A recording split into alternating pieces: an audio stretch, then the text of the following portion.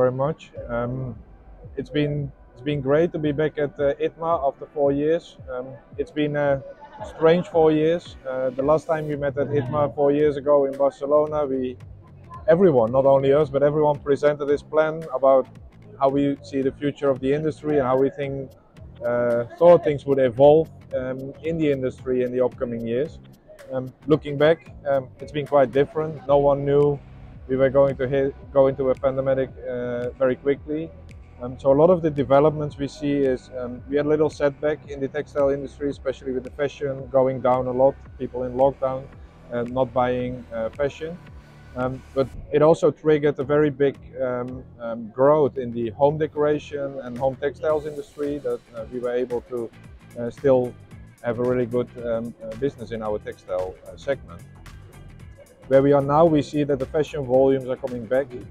With the fashion volumes coming back, what we thought was going to happen 4 years ago is the same thing what we think is going to happen now, with one big difference, I think.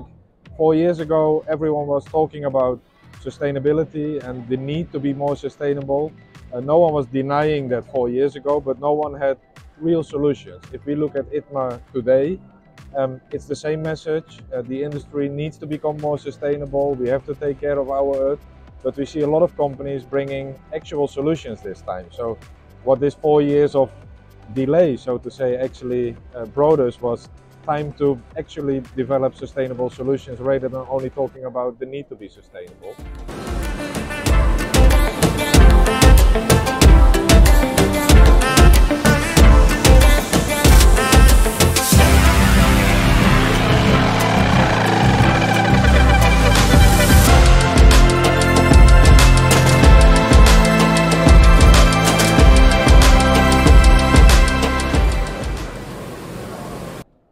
At Mimaki, we also are presenting more sustainable solutions at EMEA this year. So we have three big developments focusing on sustainability and circularity. One is we brought a new Tiger 600 1800 TS sublimation transfer printer. The difference from the previous one is there's a very high productivity. We're talking about 550 square meter per hour in a practical mode, so it's a usable print mode, which actually brings a level of productivity that can help analog printers to step into digital printing, which everyone knows is way more sustainable than analog printing, which consumes a lot of water, waste, etc. The second thing is about the move to natural fibers. A lot of companies are looking into printing with textile pigment inks, which is they need to because of the increasing use of blended fibers, whereas we used to have more pure fibers, which all have their own ink technology. The transition into blended fibers actually means people need to look at a completely different ink technology, which so far has been only working with pigment ink. But the move to pigment ink is quite difficult because in sublimation, we have sublimation transfer technology, which means it's quite easy. It doesn't require a lot of special knowledge. It doesn't require a lot of very special equipment, and it actually can be done with a relatively low investment. You don't need to have very big machines or complicated machines, whereas when you want to do direct printing, it is a very big step. So if we look at the digitalization of textile print, we can see that on polyester fibers, it has been way more digitalized already than the other fibers, which is mainly driven by the sublimation transfer technology being very easy and very reachable for smaller companies as well. A big innovation we have at EMEA this year is that we are bringing a textile pigment transfer technology, which basically means that printing a textile pigment ink on a special pigment transfer paper allows people to print on all kind of different fibers, including blended fibers, natural fibers, cottons, whatever you name it, in basically the same way as you can do with sublimation transfer, meaning low investment, no need of special knowledge, no consumption of water, so it's 100% water free.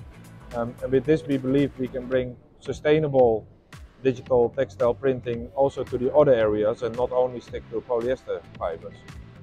The third thing we have, which is still a concept, is we have a technology or methodology to discharge sublimation ink from polyester fiber. So basically what we can do is we can reverse the transfer process, turning a sublimated textile into a white textile by completely removing the ink and without changing the structure or the quality of the textile, meaning we can reprint it into something else. And this we cannot do only one time, but we can do this multiple times. Our internal testing so far, we have done this up to 20 times without any noticeable difference in the textile.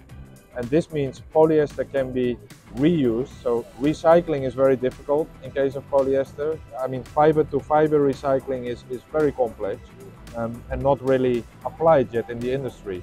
But if we could reuse the same textile by removing the ink and putting a different print, and even doing this multiple times, we get a 100% circular system, which greatly reduces our environmental footprint.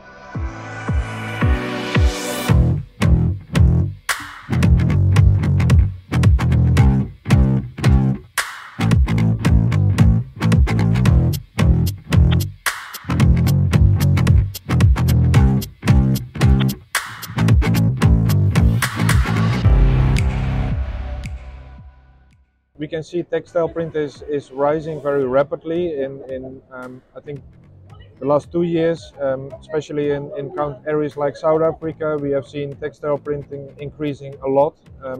Our textile business over there grew a lot, especially on the entry-level side. What we see in North Africa, the Maghreb countries, we can see an increasing production or increase of production and adoption of digital print also. Especially the ones moving away from Southern European countries. So there's a big move from Southern European countries to North African countries. And we believe that the future growth in mainly those areas is going to be very, very big.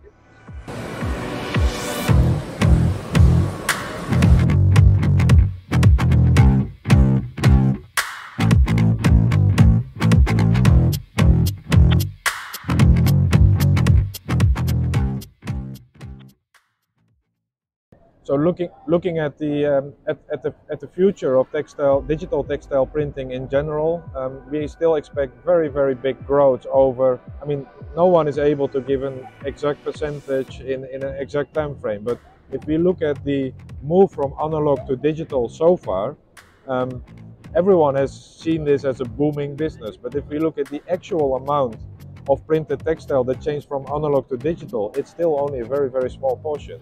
So thinking about the small portion that has been transformed to digital printing so far has been seen as a booming business, it only shows the potential of how booming this can become, because it is undeniable that the remaining part of textile printing needs to go into digital printing to become more environmental, and no one argues about the need of being more environmental as a textile industry.